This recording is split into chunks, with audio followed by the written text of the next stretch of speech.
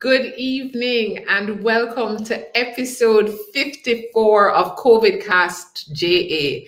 I'm your host, Rochelle Cameron, and CovidCast is brought to you every Thursday at 7:30 p.m. by the private sector organization of Jamaica, the PSOJ, and our sponsors, NCB Group and JMMB Group.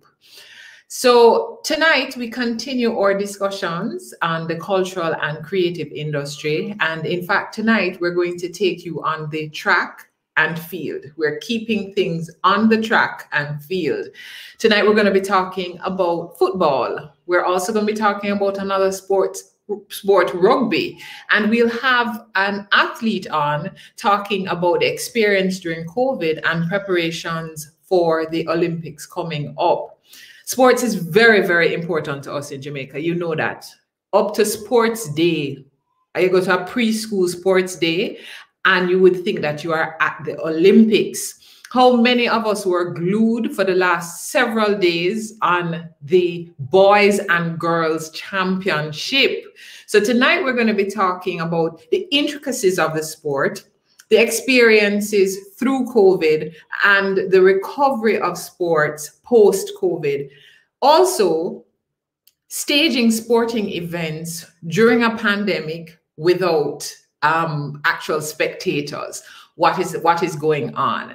So if you did not get this week's memo, remember every week we have a written memo that is posted on smallbusinessportal.com, but we encourage you also to sign up for the memo by emailing us at sme@psoj.org so that you can get our weekly memo. And this week's memo, we get into the business of sports. So ladies and gentlemen, our first guest is a gentleman who is known to most. He is Christopher Williams, co-founder and CEO of Proven and chairman of Professional Football Jamaica Limited. He sits on many boards and he continues to set a very high bar in the finance industry through his pioneering achievements. Proven is an established force to be reckoned with across the business landscape, locally, regionally, and internationally. And in 2017, Chris received a nomination for the Renowned Business Leader Award, a recognition reserved for the top CEOs in Jamaica. So many of you are wondering, how has he segued into being chairman of Professional Football Jamaica Limited? Of course, we cannot start the evening without recognizing that not only is he a graduate of the great University of the West Indies and the prestigious Schulich School of Business at York University in Toronto, Canada, but most importantly, he is a Jamaica college old boy, or we can call it young boy. Absolutely. And the rest of the college community on this historic win 10 years later and winning in style. Yeah. No, the truth is, Rochelle, I must tell you that I'm really happy to be on because I know you know a lot of people and I'm looking for a contractor, right? I need a contractor ASAP. And I want a good contractor. Okay. Right? Because we need to build a new trophy room. Yeah. Yeah, so we need to build a new trophy room up at the school. the trophy room pack up. You understand? You understand? Chock-a-block. Right now it have the Manning Cup and the Champs Trophy. So it's not a $30,000 contractor we're looking at. No. We need a top. Yeah, A grade contractor. You understand me? Because it's a big job. This. You understand? Yeah, man. We need a contractor. So I'm glad. I was really happy when you invited me on because I know you know a whole heap of people. So when we finish When I finish here, send me a WhatsApp. Oh, yeah, and people going to be posting in the comments. Oh, yeah, exactly. So, please, everybody watching, you know, listening, we're begging to just send a message in the chat. You know, give me a link. So, boy, how quick, we urgently need it right now. Right now, the principal now on the desk. You know, Chris, since we're on this whole topic of JC and champs, from your perspective, can you give us your views on the staging of champs this year, which was nothing we would have ever imagined 2-3 years ago was possible? Can you give us your views on the staging of champs for this year?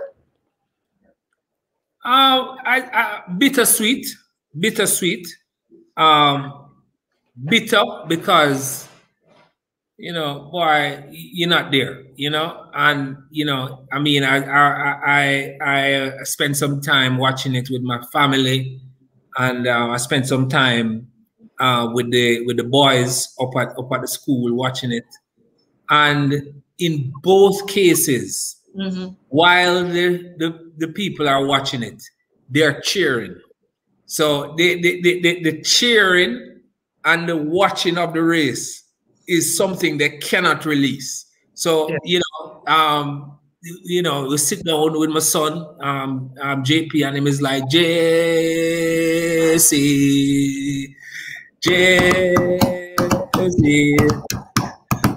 Every beat of the desk and race. So you know, it was a bit bitter because you didn't have that in the intensity of the moment.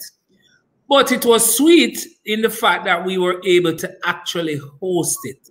And the feeling that you got, you know, just being away from this pandemic and the bad news and the, you know, and the sickness and all of the drama, and just being able to escape into the joy of these kids was just sweet. It just brought me down, to a nice Zen feeling. And of course, you know, the fact that we were winning wasn't bad, but it hurts. It made it even better. But it was just a nice Zen, just to watch the kids, and they were celebrating, you know. So it wasn't like they obviously blocked out the fact that there was no crowd, and they were so focused on competing, you know, and that was a sweet. I mean, sports means as much to Jamaica as you know, being Jamaican, you know, just that stamp that we have in our passport that just says, you know, we're Jamaican. We just, as you said, I mean, we're just born into competition, whether it's preschool, basic school, prep school, primary school.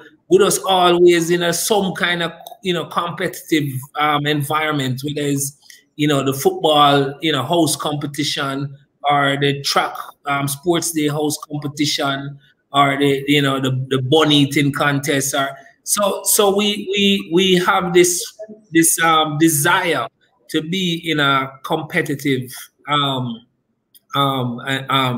program, and it just builds us into a beast, you know, and that beast is just defined as a Jamaican. So I'm really happy that you use the opportunity to focus on sports as well in the focus on the creative, because it is clear to me that sports is a critical part of our economic future. It's that forget about our cultural future, sure, but our economic future, sports is a critical player. Critical. And we have to talk about that. But before we even go there, Professional Football Jamaica Limited, can you tell us a little bit about this organization? Right. So this is the step that I think is critical to us commercializing sport. Okay. And that step is filling the gap between the administrator and the business person. And what we know is that sports has attracted a lot of great administrators. And the administrators, you know, either they're themselves or their kids play the sport and they grow up into it and they love it and they want to give back and they take it on as a hobby, essentially. And they become an administrator. What the JFF recognized is that there needed to be a bridging of the gap between the business mindset and community and that administrator mindset and community. And you know, they established a working group. That working group was chaired by Christopher Samuda. And that working group came up with a solution for the JFF, and that solution was to create an entity called Professional Football Jamaica Limited, and that entity would be given the mandate to bridge that gap. Okay. And the bridging of that gap is essentially the commercialization of the Premier League, which is you know, obviously by the name, the premier football competition in the country. Yeah. So that entity objective is to drive revenue into the sport. That is our sole focus. And what the recommendation from Chris Samuda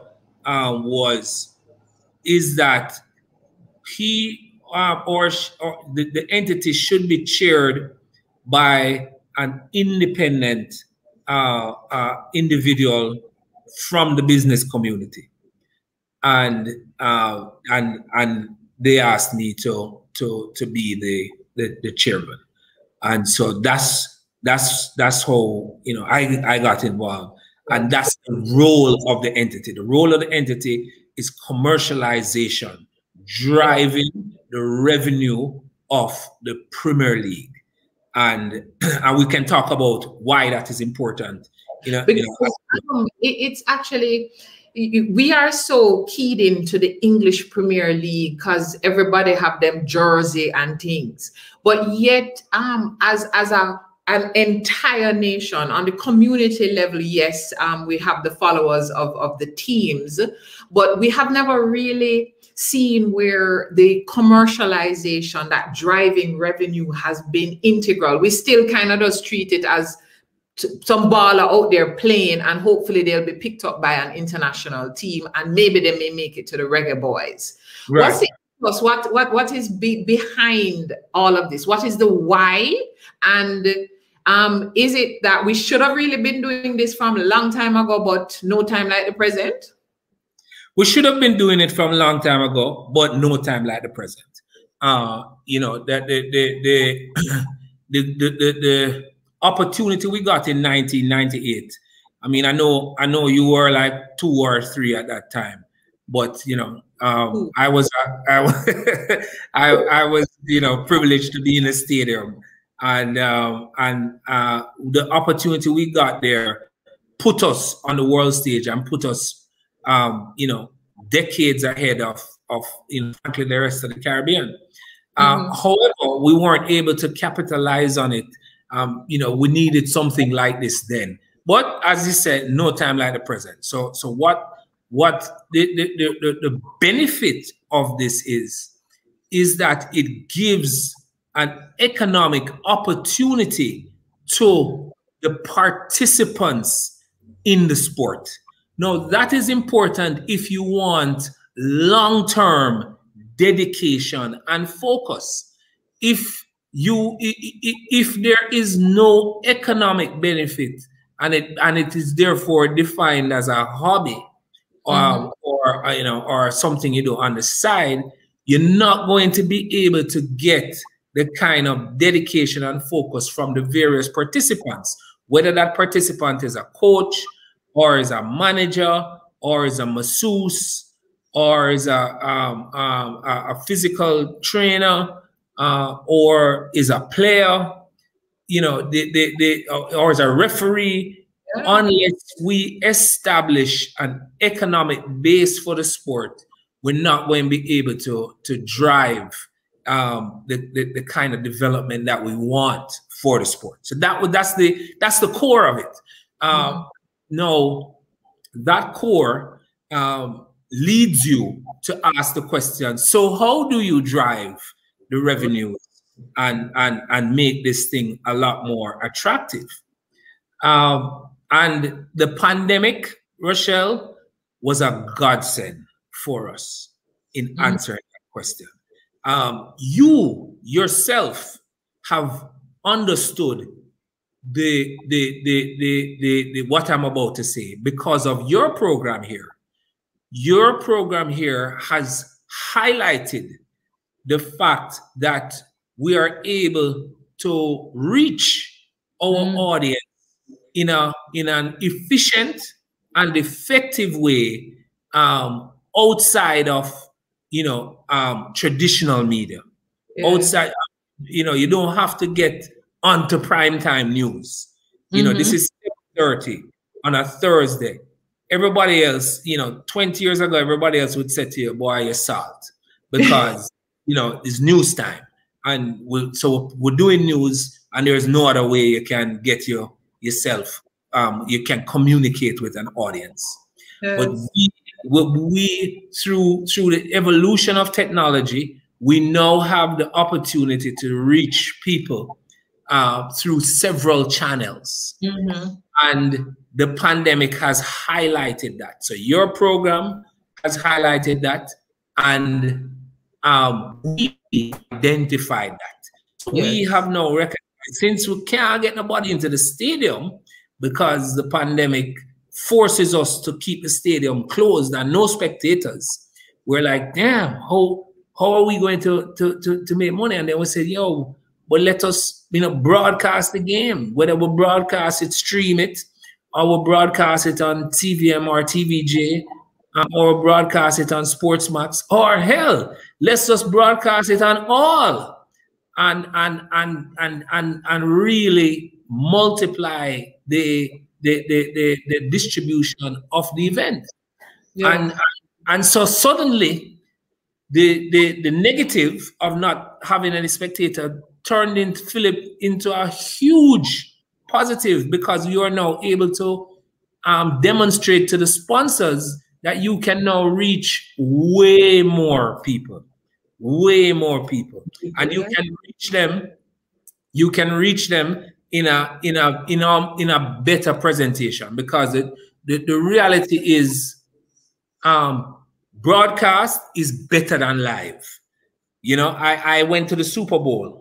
Not obviously not this year, last year, 2019, and I watched the Super Bowl from the stadium, everything, excitement, come back to Jamaica, and sitting down with my wife, I'm gonna say, yo, the Super Bowl bad, the wickedest thing. So we sit down there now, and she said, the people them said, boy, yo, daddy, you watch J-Lo? I'm say, J-Lo? I said, yeah, you never see J-Lo. I said, it was J-Lo? Yo, I could not even see the person on the stage the way how far from the you understand me? And the stage was all turned. My back, her back was to me. You understand what I'm saying? So even worse. When I actually watched what they watched, when I actually watch the replay of the Super Bowl, you know, I'm gonna go up on YouTube and press play and watch the game, the same game when me watch and say, yo, man, when me watch it on TV, I was like, what the hell? I mean, the game was unbelievable on television. You could see the players' reactions. You can't see them thing there in the stadium. You can't see so close. Them see J-Lo twist and turn, and J-Lo talk to them in the camera and all them thing there. We don't see them thing. You know, so television has surpassed live. Television has surpassed live.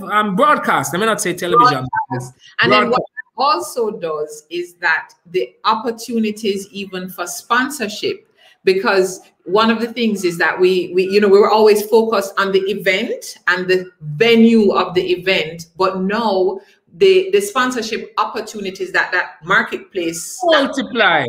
And then you can focus the eyes of the people. When you're in the stadium, this one sign is on the left side of the field, while the people are seated on the right side of the field, so them can't see the sign and so on.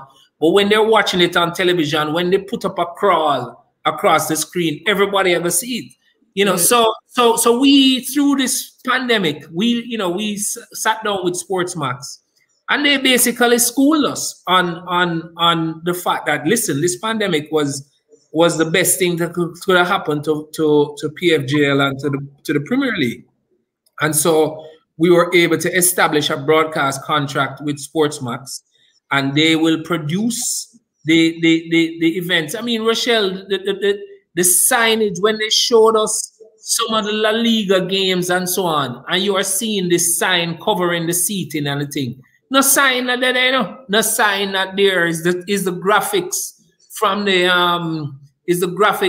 broadcast booth is overlaying on the empty seats to give it the appearance that there's a sign, So they're able to manipulate the camera work and superimpose graphics and so on, so to give sponsors even more benefits, So it demonstrates that we are now into a realm that we were oblivious to, and I hope Champs also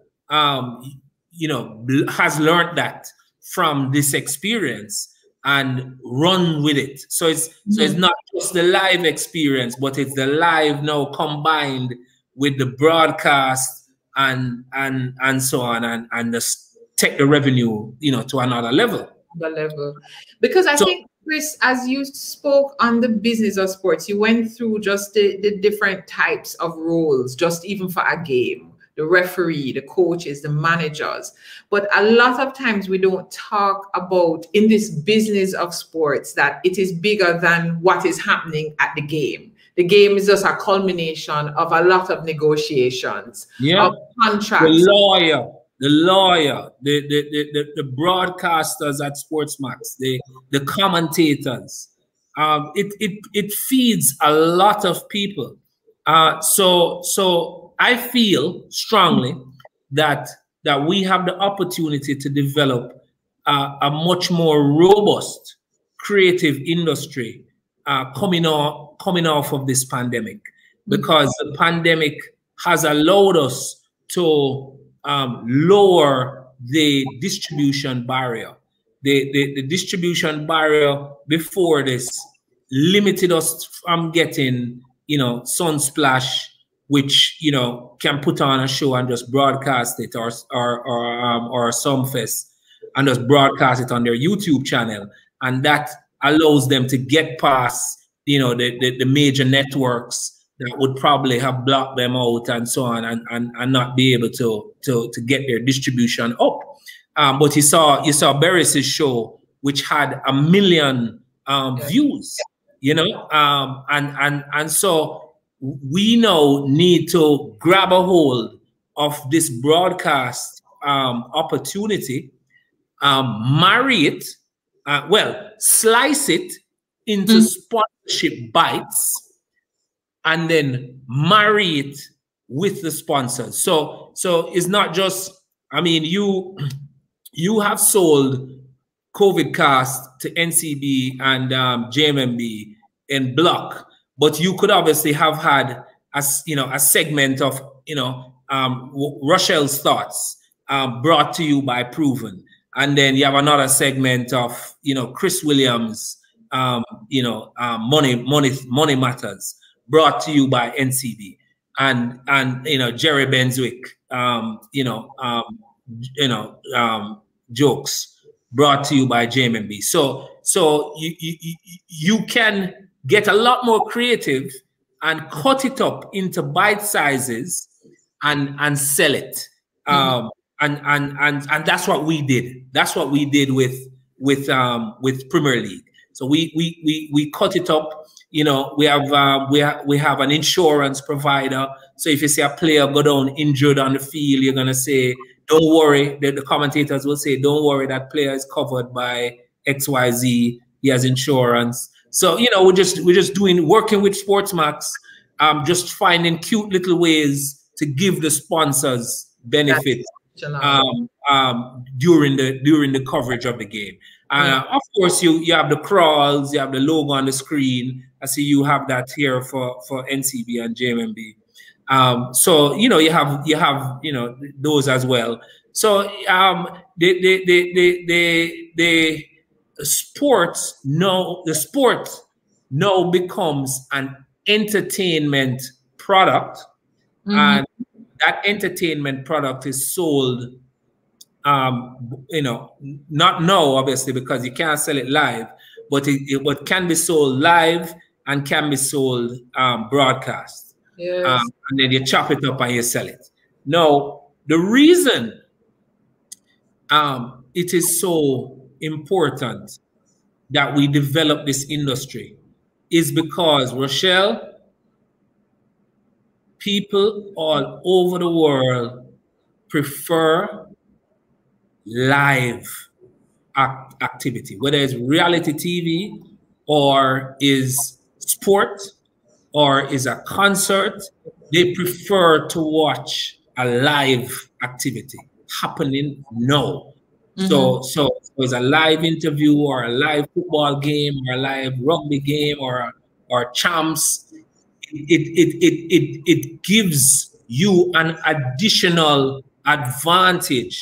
One advantage is the eyeballs. More importantly is the heartstring. So me love Grace Kennedy because Grace Kennedy sponsored champs and allowed Jamaica College to win, and as a result, me married the two. So it's Don Webby give the JC man so all of the WhatsApp and the Twitter going around have Don Webby in the picture. You understand? So all of our celebrating, Don Webby in the middle of all of the celebrating because him in the picture I give the trophy to our captain. You know? So when you sponsor sport, you don't just get the benefit of the eyeballs, you get the heart as well. Because you know you're watching Jaheel Hyde, and you know you love Jaheel. So the fact that NCB ad comes on right away after Jaheel runs, you know, just gives that additional excitement. That is so true because sports really is about tapping into the mind. And then, you know, everybody's a coach and everybody could have run faster or better. And if them get the ball there, they would have scored because they don't understand the man there. You know, good. You know, how you for miss that? How you for miss that? Yeah, exactly. Everybody's a coach. So it unlocks the heart. Yeah. And that's what you want when you're a sponsor. You know, you don't just want the fact that the man watching the ad. You want to find a way to tie his affection to your product. And so that, you know, whether it's the Reggae Boys or, as I said, Jaheel or Usain or Waterhouse or Arnett, you know, as you can see with you know, we have the USA and England have been able to, they've mastered that with Man U and Liverpool, and you know, and you see, you know, everybody swear by them. You know, I mean, the amount of birthday parties I've gone to, and the cake is a Chelsea. The cake is cut out into Chelsea logo, and I'm like, this gone crazy. This is, you know, this is how passionate people are about their club. And so we have a great opportunity because we're a sports nation. We just now need to bring the broadcast element to the people and just brainwash the people. Just brainwash the people. Business.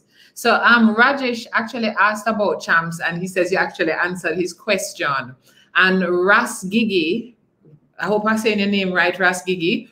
What are some of the challenges? Why haven't we been able to see this opportunity of really commercializing sports? What are some of the challenges you are finding now in changing this mindset into an economic mindset? Right.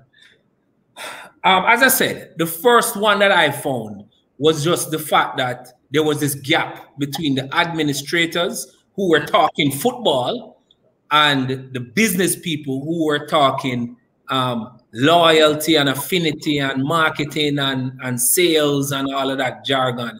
And so they were talking two different languages. So, so I came in and was able to, to translate between the two and bring the business people in and bring the administrators in as well.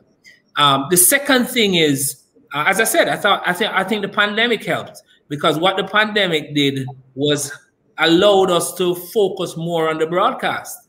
And when we started to focus on the broadcast, the numbers just exploded, because instead of talking about offering a sponsor 5,000 people and putting up a feather banner, so the benefit that a sponsor will get is you can put up a feather banner or a perimeter sign inside the stadium, and they'll say how many people you expect in the stadium. I say about 5,000. Them said, sure, that's a waste of time. Or they'll give you $10,000 for that. When talking about it broadcast, and you're talking about 100,000, 200,000, 500,000 people watching on the various platforms, whether it be IG, Facebook Live, YouTube, free-to-air television, cable, etc. So it just exploded the numbers. The Monday Night Football exercise, which was done, also helped, because that started the whole process. Because the Premier League was previously executed on a Monday night, and so that we had a base, because the Monday night was so successful. Yes. So we said, wow, let's, instead of just one game being carried live, let's try and find a way to carry all the games live. So instead of just one game, have 100 games being carried live, and then also add various streams, because Monday night was only on cable, so we were able to add free to air and so on. So I think it was the combination of the pandemic as well as the strategic decision by JFF to bring in business-minded individuals to help. Before you put it, because what you've actually done is shown exactly how these challenges have worked for the benefit of doing exactly what you needed to do. Absolutely, and that's what know. We in business, we have to find a solution. You understand? We can't not make payroll at the end of the month. We have to make payroll. So if it's not selling in Ligani, we carry it, go down to Barbican. If it's not selling a Barbican, we carry it down to Half a Tree. But we have to find somewhere where to go sell. And that's what we did. And so we look forward now to executing a great broadcast product this year. And then, once the pandemic passes, we're now going to be able to merge a broadcast product with a live product, with sound effects from the crowd and the energy of the crowd, which will make the broadcast product even more exciting. Yeah. So and let me tell you another thing. The times of the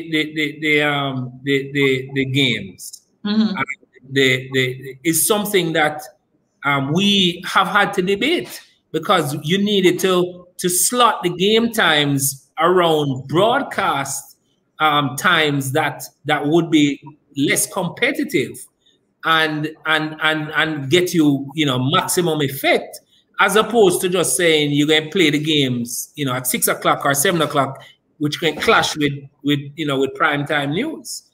So and that's something that ISA may have to consider as well with Champs, because what you saw is that Champs was able to get good coverage outside of the prime time period, and dominate, because nobody had anything else to do. So can you imagine if the last day was actually on a Sunday as opposed to on a Saturday, where nobody have nothing else to do?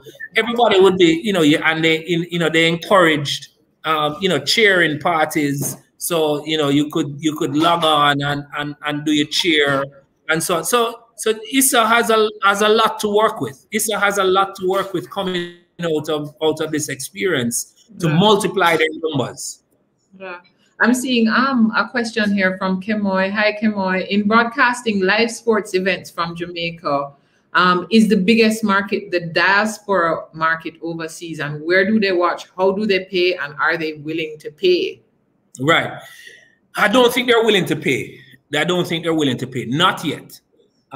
We have looked at it, and we got all the data from Latin America and the rest of the world. I guess you can blame Steve Jobs. Once I what do you call it? The streaming thing, music, whatever. Anyway. iTunes. My son just came in, so iTunes. I don't even have a clue. But once iTunes came in and free streaming and all of that nobody wants to pay for content anymore. So we're going to have to depend on advertising. So yes, in the diaspora, yes, you have to give it to them free. They watch it on streams. Nobody in the USA has a television anymore. Everybody is watching it on their laptop or on their phone, or on their iPad. So it works perfectly for us. So we stream it. We can stream it on Facebook, on YouTube, etc. And then we depend on advertising revenue. So that's it. It works. It works. And Chris, as we're wrapping up, what do you see as the future of football emerging out of this pandemic? I see a number of things. I'll give you a statistic. When you look at the Reggae Boys of '98, almost 100% were locally based players. Now you have about 60, about 2/3 from local, meaning they're born in Jamaica. But more importantly, that's 66 and 2/3 is while they played in the Premier League, they're no longer here in the Premier League. They have been exported. They're now playing all over the world. So the number one benefit is that we're going to be, we're going after the Brazil and the Argentinas that are the top exporters of human capital in the world. We want to rival them in exporting our footballers, in exporting our talent, so that the boys and the girls can get make a good living from their talent. So that's the first benefit. The second benefit, of course, is developing an industry in Jamaica that can pay people, pay the masseuse, pay the referees, pay the coaches, pay the players, pay the commentators, etc. So we develop an industry. This year we are looking at between 200 and 300 million that will be spent on executing the league, and that's coming all from corporate Jamaica. Yeah. So the benefits of developing the sport of football, which Rochelle and viewers and listeners football is by far the #1 sport in the world. And the economic value of football is mind-boggling. And then you marry that huge popular sport with a brand called Jamaica, you know, the sky's the limit. The sky's the limit. I get goose pimples just, you know, every time I think about it. I'm not, because, you know, it's the money. It's the money excite me. Yeah. So I get excited about just the opportunity. Because, you know, just imagine, you know, at the end of Premier League, having, you know, celebrity games, coaching sessions, etc. All the English Premier League and La Liga players and Bundesliga, they want to come to Jamaica. Mm-hmm. As soon as the season done, them want to come to Jamaica, come hang out, and they will do you know, celebrity coaching sessions, they'll do celebrity games, etc. So we have a whole lot of interlinkages that we can also add to the thing. So the industry, so two main benefits. That's what I say. One, we get to put a lot of these kids into a career that they can earn from their talent. And then secondly, we develop an industry, a solid industry locally that can pay the people that participate in it. And they don't have to, you know, they don't have to have a, you know, side job or you know, something on, you know, and treat it as a hobby. So that's you know, so 5 to 10 years from now, when, you know, when we're done, I would like us to look back and say, yeah, you know, we built a solid industry. We built a solid industry. And I'm glad you wrapped up on that, because we did start out better late than never, that we are actually doing it now. And what we're building is not the talent. We're full of talent. Nobody is talented like Jamaicans. What we're doing now is really building an industry. Thank you very much, Chris Williams. Yeah, man.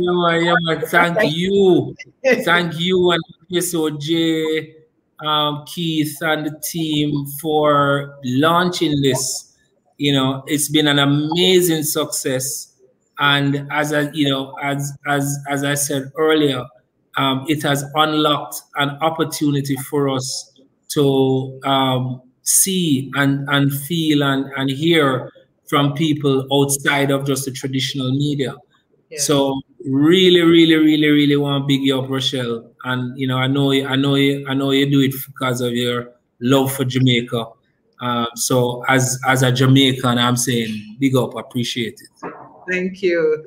Thank you very much, Chris Williams. Viewers, if you are just joining us and you're wondering, Mags, I see you're not getting your updates, we'll have to fix that. If you're just joining us and you're wondering, oh my goodness, I've missed that interview with Chris Williams, remember that the interview is going to be this entire episode as all our other episodes, and we're at episode 54. They're available on smallbusiness.com. They're available on our Facebook page. They're available on YouTube. And please email us for this week's memo that speaks to a lot of the sports business that Chris discussed with us. Now, at this time, ladies and gentlemen, you know, so we at CovidCast, we have to draw a crowd, and we're drawing crowd tonight with a gentleman that is known to many of us. Those of us who have been in the National Stadium, who remember him as a schoolboy athlete, a gentleman, a Jamaican Olympian,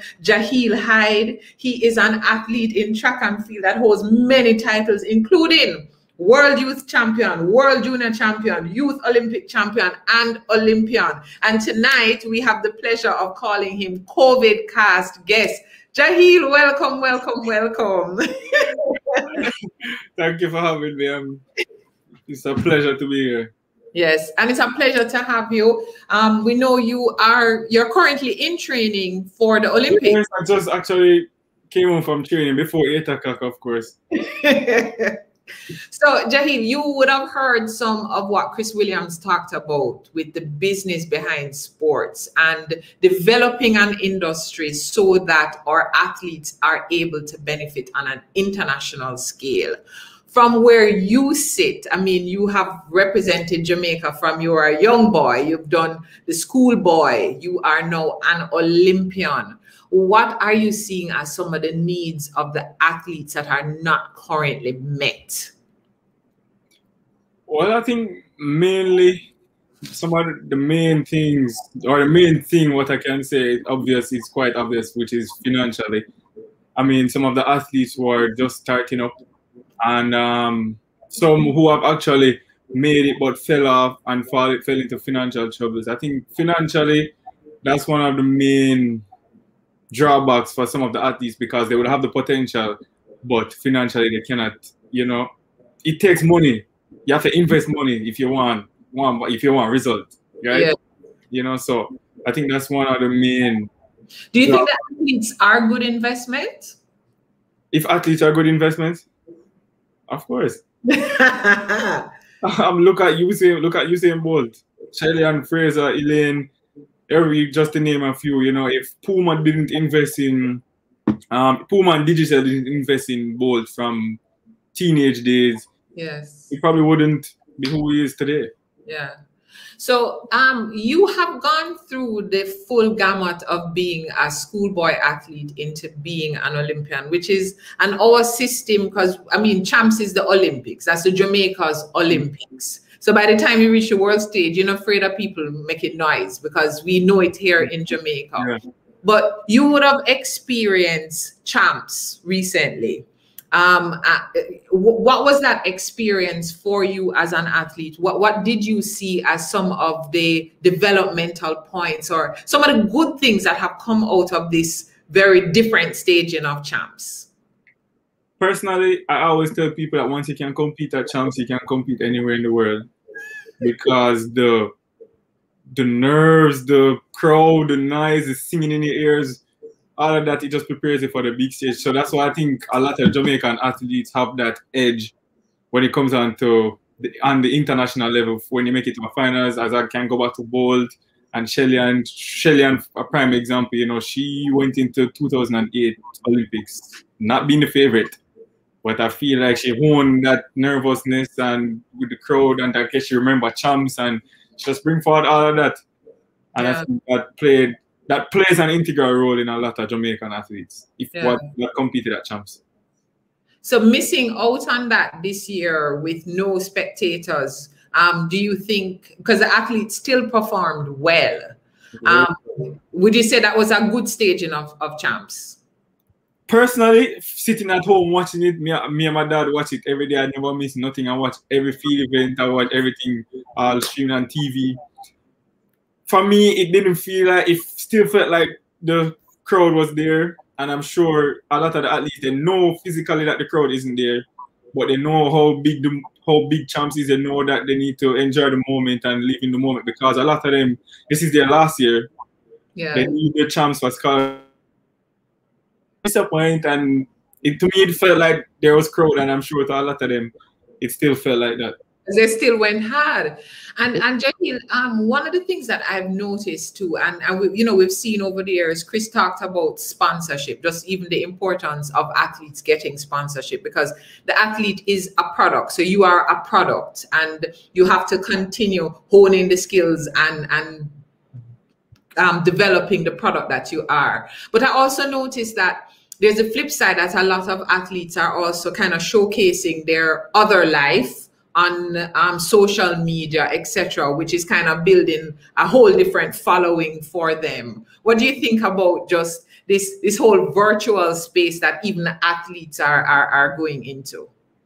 I think it plays an integral role, because separate and apart from you showcasing, it's being showcased on TV probably once a week or once every month, or maybe not until a big chat meet, you have to now sell yourself. I believe strongly in social media, and the social media, proper social media presence. You know, you have to market yourself, be public, interact with your supporters, your followers, and all that. So I think that, brings people closer to you. Also, it gives you prospective sponsorship deals. Yes. Sponsors, the reason you get a sponsorship is because they want their brand to be out there. not only they want to be aligned with Jaheel Hyde, but what is Jaheel Hyde doing for us? Yeah. So they want their brand to be out there. So I feel like when you market yourself, it starts with you. You have to, market yourself properly. You have to bring yourself properly. How your social media presence, all of that. I think it does a lot for sponsorship. It sure does. Because I feel like I know Jaheel well. I know a little daughter. She's lovely. And that creates a whole different heartwarming for even who you are as a product and businesses that sponsor you. But you have been track and field over this last year has been, if nothing else, just a hot mess. Waiting to see if sports would open, what events would open, is there going to be an Olympics? What is it like for an athlete? Because your business, this is your business, that you're not sure if you're going or coming. What has that been like, keeping up your motivation and your training during this time? Well, for one, you have to be mentally strong, because a lot of athletes, not only me, for example, last year, they probably were on the best season ever. They probably had the best background training, the best leading up to track meets. A lot of them had one run and they probably had the best season opener ever. So they were looking forward to the rest of the season. And then COVID, lockdown. And for me, especially where I live, I couldn't move. St. Catherine, I couldn't move, none at all. Yeah. So I had to be at home. At one point, I think I was going to lose my mind. I used to just play game, eat. I was I wouldn't say depressed, but sad that I couldn't get to run and showcase my talent and be at the Olympics. But I must lift my hats off to and say a big thank you to Bruce James and Gale at J3s for fending for us, for trying their best to get meets. And I think that has helped us a lot, especially this year. We have some meets around, which was great, and I think I'm running again on Saturday because of the J3. So it's hard on us athletes mentally, but you just have to be prepared so that when the time comes, you are prepared and not behind playing catch up. Yes. So with the Olympics coming up, there's been a lot of talk and in the media of whether or not the Olympics will actually go ahead.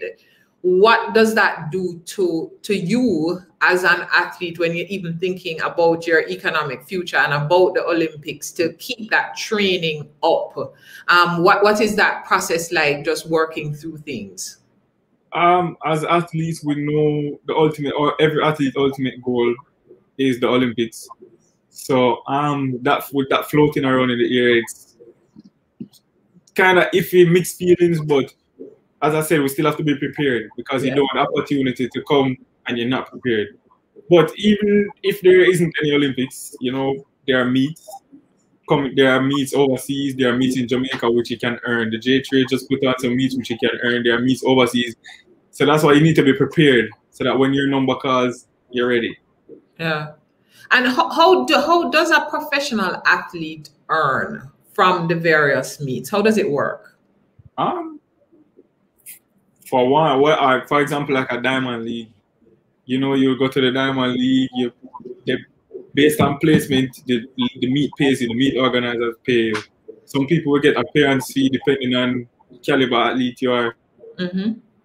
There's you can live off being an athlete. Yeah, and without even being a Usain Bolt, you can. Yeah, just one thing I always preach is consistency. So if you're going around 100, you just try and be consistent. You find a time which is consistent and you work towards that and try to be the. Yeah. Well, Jaheel, I am a big fan. We are supporting. I hear somebody was trying to break your record this champs.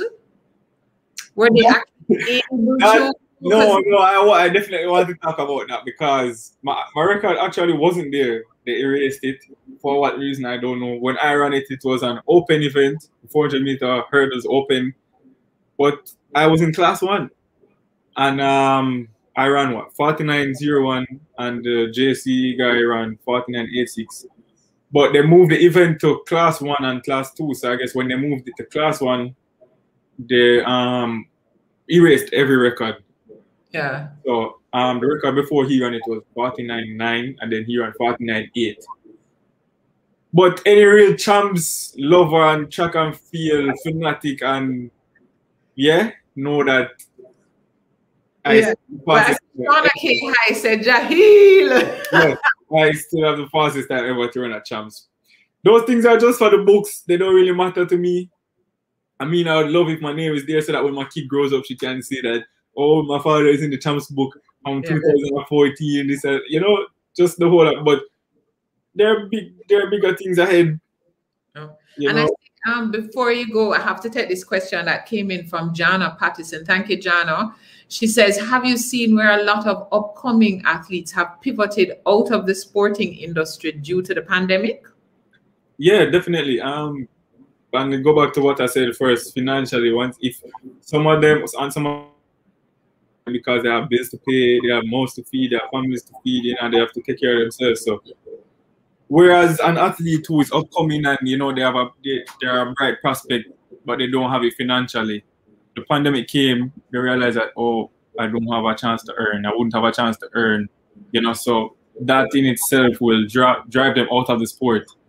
So I think that, along with other factors, whereas injuries, especially during the pandemic, so it's a lot of things mentally, and I think a lot of us have to focus on our mental health. That's one thing I don't play with. You know, people always wonder why I'm so quiet, why I'm this and why I'm that, but I have to protect my mental space sometimes. Yeah. You know. And the mental space has been so affected too by COVID that is such a great point for you to end on. Thank you, Jaheel Hyde. So whether or not we're cheering you on in front of the screen or we are in the stadium, know that Jamaica is behind you. Or kicking the football. Or kicking the football. I forgot about that because you're multi-potentialite. You're a multi-talented athlete. Wow. Thank you very much, Jaheel Hyde. Ladies and gentlemen, if you are just joining us, know that you can catch this interview with Jaheel Hyde right here on Facebook, YouTube, on smallbusinessportal.com. I say all the fans, go Jaheel, well said. True words. I see Gabriel, Renee, Raskigi, Shauna, Kate, Jana. Thank you so much. And we're going to be talking about another sports. Okay, you know how sports in Jamaica, when we talk about sports, we have to talk about sports. And at this time, I'm going to welcome Jerry Benzwick, chairman of the Jamaican Rugby Football Union. Now, Benzwick is his name. He found his sporting passion and love for rugby while attending the Great St. Catherine High School, where he played club rugby as part of Team Cats, which later was renamed Thundercats, and represented Jamaica countless times in international competitions. He suffered a severe injury and then went on to do acting and drama full-time. However, he earned certification as a drama teacher and appeared in many stage and film productions. So for some of you who are looking and saying, this man looked very familiar. However, in 2016, he was elected chairman of Jamaican Rugby Football Union. And since then, he and his administration have moved rugby from an unknown sport to one of the fastest growing and most popular sports in Jamaica. Jerry Benzwick, welcome, welcome, welcome. Thank you very much for having me, Rochelle. It's a pleasure to be here. No, Jerry. Wonderful intro. Wow. Jerry, listen, no, rugby, because all of a sudden me seeing rugby and hearing a lot more about rugby. And I know your administration has done a lot about doing it, but rugby has been around in Jamaica for quite some time. What has been over happening? 100 years. Interest in rugby. Oh, we've been here for over 100 years, actually. Rugby started out with the expatriate, the British soldiers who came to Jamaica from back in World War II and all that, and they played rugby on the military base, and they kept playing, and then, you know, a lot of Jamaicans, a lot of visitors came to Jamaica, and they got together and played with them, and eventually there was a whole heap of expatriates on the island, and then they all started playing rugby with each other.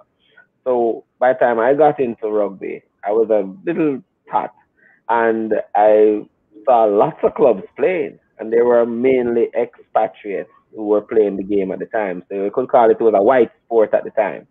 But then it pretty much became localized eventually. Gradually, less and less expatriates, more local clubs popping up. So the sport grew, and it's been through a lot since I started playing until now. And the story of how it's evolved is very intricate, and it's kind of like any other story that a trying sport will have in an unknown sport in a country would have, where it has its ups, its downs, the mix-up, the struggles, the internal struggle, the external struggle, the ideology to try and get it right. It's a whole heap of something. And so when I came in, I brought with me, when I came back in, because I've always been a rugby player, and I'm still a rugby player. Right now, if you said to me, we have a match you go play, I will jump up, run out there, and take my licks, because I'm a rugby player through and through. I'm not going to quit until my body can't move, then I'm a rugby player. But I want to say this. Before I go on, I want to educate our audience. Rugby is a sport for hooligans, played by gentlemen. I have to tell everybody that. It's a gentleman's sport, or it's a hooligan sport, sorry, played by gentlemen. So if you're a rugby player, you'll understand the fine difference. When you're on the pitch, there is no remorse whatsoever in knocking heads. We go at it, we're competitive, we play hard, we tackle each other hard. But when we're off the pitch, or even during the game, we're still gentlemen. There's always a chivalrous behavior that happens in this tough, rough sport. So I'll tackle you hard, but I'll stretch my hand out to pick you up off the ground, And you can't disrespect the referee. It's different from other sports. Very disciplined, and respect is a big part of the sport. You can't cast the ref at all. As Chris was talking about football earlier, and when I was listening to him, I was saying, wow, he's talking so many wonderful things about how football and, the advertising and broadcasting can work and make the sport better. And I was thinking about it and saying, when he said something particular, that he watched the Super Bowl, and the Super Bowl live is completely boring compared to Super Bowl on TV. He's right.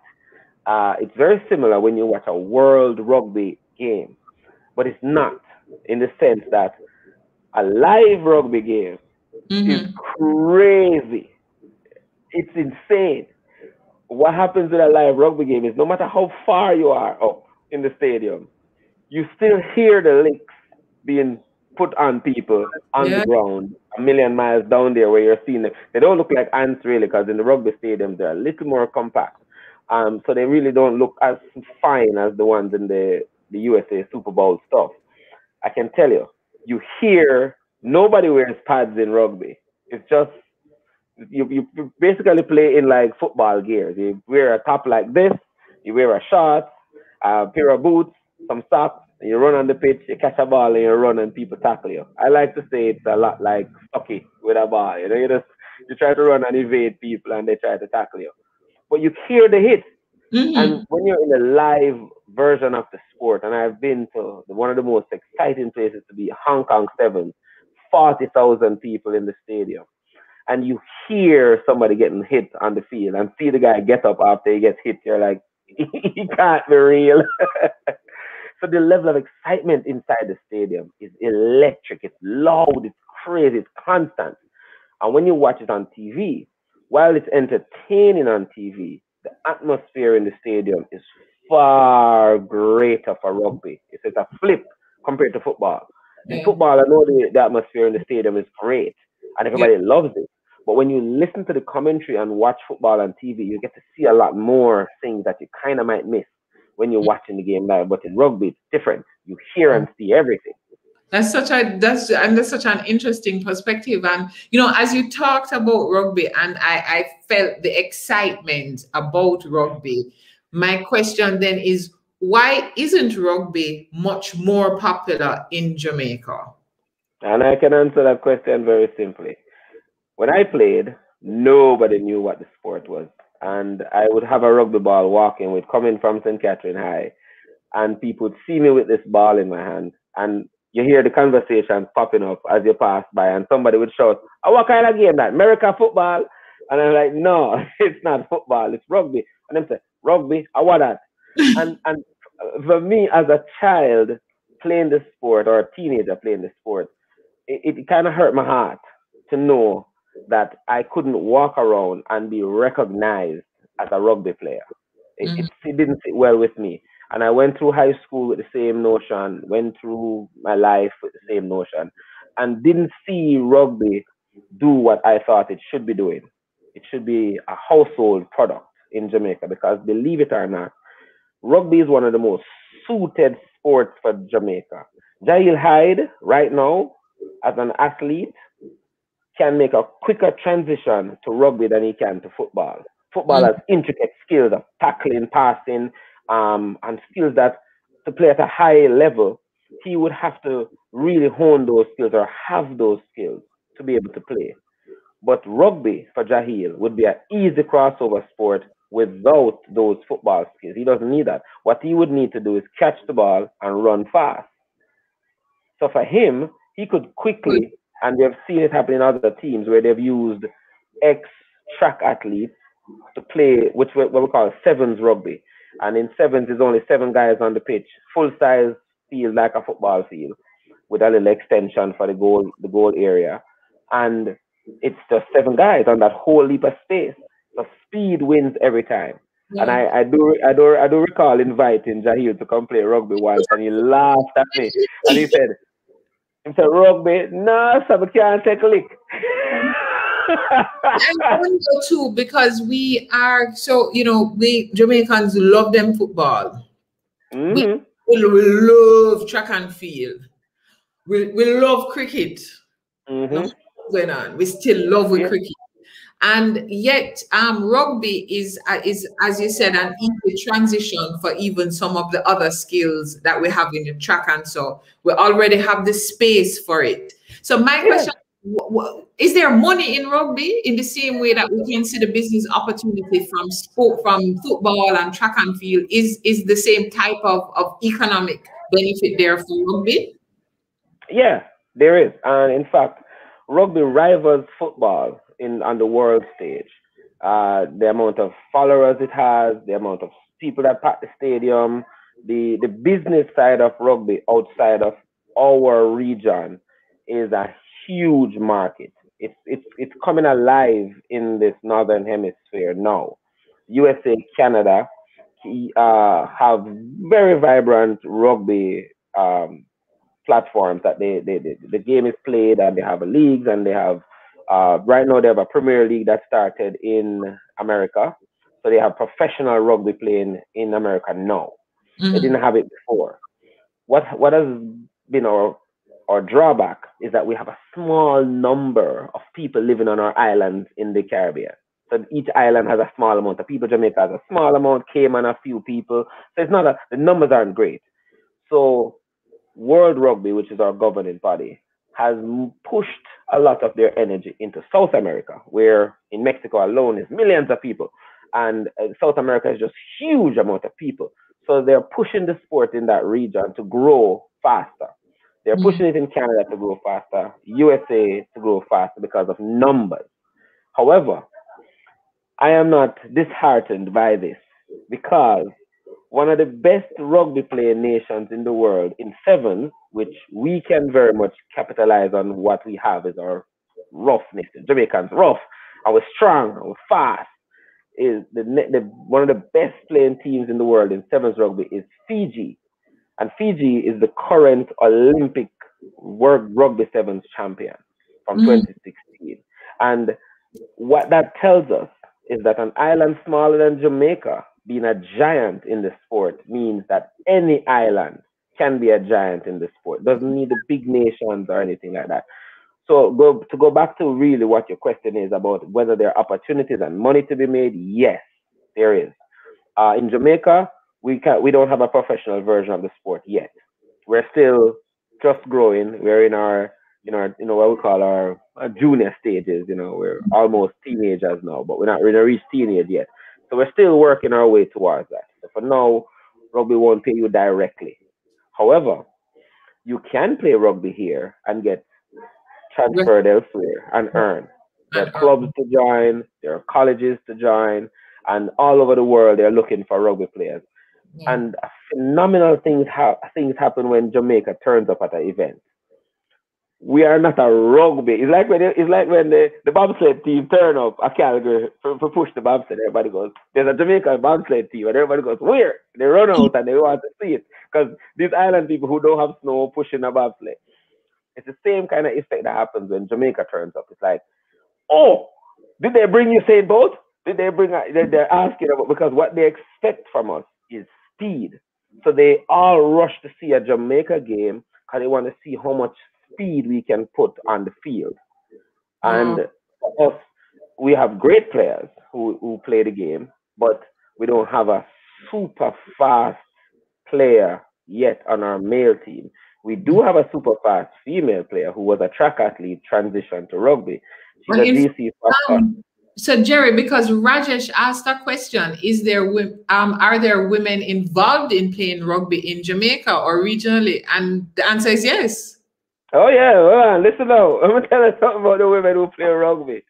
Women's rugby is nothing less than entertaining. It's fantastic to watch. The women keep the ball in play a lot longer than the men. We find the women carry the ball in hand a lot more. The ball stays in field a lot more. The game stops a lot less when the women play because they have a more disciplined way of playing the game. Men are wild and crazy, so they will kick the ball, they will chase it. Women not, and they don't a lot of kicking. They prefer to carry it in the hand. So you see a lot more tackling, a lot more. Even though the men hit harder and the game is faster, but it's comparative to the men. And on the world stage, we have amazing athletes who play women's rugby. In Jamaica, we do have a national rugby team. We have schoolgirls playing rugby, and we have lots of women who play. The beauty about rugby and women playing is a netballer makes a great rugby player. Absolutely fantastic rugby player, a transitional player. A tennis player will make a great rugby player. A track athlete will make an excellent rugby player. A wrestler can be an absolutely fabulous rugby player. And let me broaden the scope for you now. Rugby is the one sport that every single kid can play. So if you go into a school and you have a rugby team, every size child that wants to play has a spot on the field because you have a spot for a big guy who's slow, can't run fast, and he's huge. He's a superstar on a rugby pitch because all we need him to do is catch the ball, run straight, and run over people. And don't try to go around nobody, just hit them, smash hard, and keep going. Then we have the little short kid who's really tiny and evasive. We put the ball in that player's hand and we let him pass it from one set of big guys to the other guys in the back who are also fast. And he's a playmaker. He's quick, he's agile, he can move in and out of trouble. He'll be the one to go get the ball past somebody else, dig it out of problems. So there's a space for that person. The tall, lanky fellow or female will be playing in the scrum sometimes or out on the wing. You want somebody tall in there to jump and lift that person high so they can catch the ball for you. Because there are different things that happen in the game that allow for varying body types. Yeah. So everybody can play the sport. One of the things I think you are doing, because I see Rajesh says, I had no clue, very interesting. Thanks for answering my question. I think many of our viewers are like, this rugby thing not sound bad. This rugby thing sound like it have potential. And, you know, as a sport that was growing in Jamaica, you know, and still had some ways to go, the pandemic hits. What is the future now of rugby with 1 year pretty much of very little activity? What happens now? Well, this is the tough part. While we haven't been actively playing the sport and things, what's happened is a lot of administrative work has happened. So the pandemic is a blessing and a curse, just like Mr. Williams said. When Chris said it's a great thing that the pandemic happened because it allowed us to now see more opportunities. And in every bad situation, there's always an opportunity, and it's just for you to find it. So for us, the opportunity was to get better administrative work in. So a lot of administrative work has been happening behind the scenes, planning and executing, and we've been going to meetings and getting trainings, and World Rugby, our governing body, has a lot of platforms that we have a lot of stuff to learn on. Yeah. Now, going forward now, we have suffered a lot because our sport is full contact. It's hug up, throw down, get up. You know, it's a lot of contact. It's a lot more contact than other sports. It's like wrestling and track and field and netball and football all in one. So yeah. So it's a super active sport. And because of that, we're high on the COVID risk meter, which means we have been one of the last sports to get a return to play going. It's really been a struggle for us because right now we're still waiting for approval for our document to return just to get our national team ready for their Olympic qualification tournament in June. They still haven't gotten approval. So we're sitting down like, oh, this is crazy. It's a team sport. We need our team training together. So we're still mind blown that we don't have approval, but it is what it is. We just have to do what we can. Yeah. But when the pandemic eases now, we basically have to reignite our sport because all our seniors who were in their final year missed out on playing from high school. Our club players, just like Jaheel said, would have been distracted by life. You know, you don't have regular games to go to, so you stop training for a while and you start eat and, you know, you chill a little bit and you eat some more and you're thinking that you're fit and you go run to get your feel how your body feel and then you start blow like like you're dying and you're telling yourself, well, I can't bother going further with this. And we lose players over the pandemic. We know we have lost players, but we also know that we have a lot of young players that are eager to get back on the pitch. Yeah. So we have kind of schools. We have to even get into the schools. Right. So luckily for us, like Chris was telling us about, is that sports has beautiful future in Jamaica, financial future. And we have been fortunate, just before the pandemic hit, we got a major sponsor for the first time, a full sponsor for our schoolboys program in the credit unions of Jamaica. And they decided to come on board with us. They see us as a rising star in Jamaica as a sport. And so they decided, well, you know, why don't we go with the little guy and see how we can get. And so they've pledged sponsorship to us and they're still on board. And we are working alongside with them on various platforms. And the idea is as soon as the pandemic clears and we can start actively playing, we're going to go into every single school in Jamaica with our sponsor, Credit Unions of Jamaica. And they will be branded everywhere. And we're going to be streaming our games. So they're going to get a lot of exposure from us. And it's an economic opportunity that even comes from getting a sponsor to push the sport more. No, because Jerry, let me tell you, I didn't know a lot about rugby. And it is one of our unknown gems. So it was very important that we had you on so that as we're looking at the future of sports, we recognize that the economic value in the many sports that we can participate in, that we can grow and hone our athletes in is so important. I see one last question coming in. Hi, Lysandra asked though, and I know some people, they just want to know. One last question, how the injure them go? No, that is the fear that everybody has about rugby when they hear, oh, no man, licks and things. What I can tell you is we have less injury rate than football. It's incredible. People say there's no way a full contact sport can have a lesser injury rate than football. And I say to them, it's weird, but it's true. What happens is that because nobody's wearing pads, nobody's trying to break your neck or tear your head off. And there are very strict rules that govern how you tackle someone. And then you're coached and trained how to fall, how to pop up and keep running. And then you condition your body in such a way that you can take an impact. And then the injuries that you get are basic. They're you might sprain your ankle, sprain a finger, you tackle somebody hard. That is from schoolboy, schoolgirl. I mean, it has no gender bias.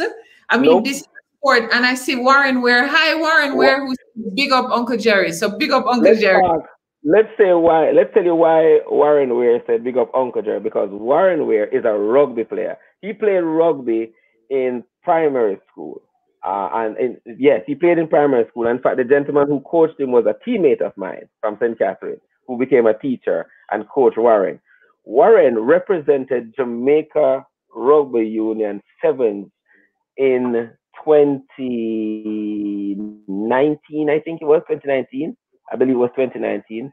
He played in the CAC games and we medaled. So Warren is probably the only athlete in Jamaica with medals in 2 different sports. So he is an Olympian, an Olympic medalist, as well as a rugby medalist, which actually point that it is the sport that keeps on giving. It takes in everybody, regardless of gender. It doesn't have any issue with size. It doesn't have issue with height. And it is, as you say, a sport for hooligans that is played by gentlemen. And we are trying to build the gentlemen and the ladies yes, in our sport. It's a Jerry, I know people are currently on YouTube trying to find rugby games because you have now educated us on this sport that has so much potential, economic potential, the potential for our young people. Warren says it was actually 2018. Jerry, 2018, thank you. You are a proper Benz. Continue the great work, and thank you very much for joining us on CovidCastJA. Ladies and gentlemen, it's a pleasure having me. Thank you very much. And rugby is a sport for all. Let's remember that. He said, me could I get a little run on the rugby team too? And since actually, so bad. Just so you know, before you go, there's a version of the sport that every age can play. It's called touch rugby, where there's no real contact. It's just like tag with a rugby ball. So you have a few rugby rules, and you kind of tag somebody with 2 hands on the hips, and that's it. They run in and tag you, and then so you can play that. Anybody who can run and catch can play that. Yeah. Well, thank you so much, Jerry, because tonight has been so important, viewers. We have talked about football. We've talked about the business of football. We've talked to an athlete, our own Jaheel Hyde, who talked to us about the business of being an athlete and what that has been like in the pandemic and the pivots in the pandemic. We got an opportunity to speak with Christopher Williams, co-founder and CEO of Proven, and very importantly, chairman of Professional Football Jamaica Limited. And he took us on an educational journey on the business of football, the opportunities, the economic opportunities to monetize football for this nation. And we wrapped up with Jerry Benzwick, chairman of Jamaica Rugby Football Union, a pretty much unknown sport, but a sport that has so much potential for our economy, and another way, because sports is certainly a way that we are able as a nation to be known, but also very importantly, that we get an opportunity to develop our young people and to create more opportunities for this great little place called Jamaica. Thank you very much for that, Sugar. So, ladies and gentlemen, viewers, we are at episode 54. If this is your first time joining us, we are here every Thursday at 7:30 p.m. We are CovidCast, brought to you by the PSOJ, NCB Group, the JMMB Group. If this is your first time, you can catch all our episodes. We're on YouTube, smallbusinessportal.com. We're on Facebook. And we don't just come and talk. We give you material that you can learn the different businesses and all of the concepts. We've talked about pensions. We've talked about your financial statements. We've talked about wills. We've talked about pivoting your business. We've talked about operationalizing your strategy. We have talked about a lot, and we provide you the material, the resources. Email us at sme@psoj.org so that you're on our mailing list and you can receive our weekly business tips. Ladies and gentlemen, it has been amazing to spend this time with you. See you again next week, Thursday, 7:30 p.m. for CovidCastJA. Walk good, sanitize, wear your mask. So you have a great idea to start a business, but you don't know where to start. We completely understand. You have a lot of questions and almost no answers. Smallbusinessportal.com is here to help. At smallbusinessportal.com, you gain access to information on loans, grants, and investment opportunities from verified financial institutions. Guess what you also get? Useful business tips, access to training. All these services combine to make your business idea into a reality. Start your journey today at smallbusinessportal.com.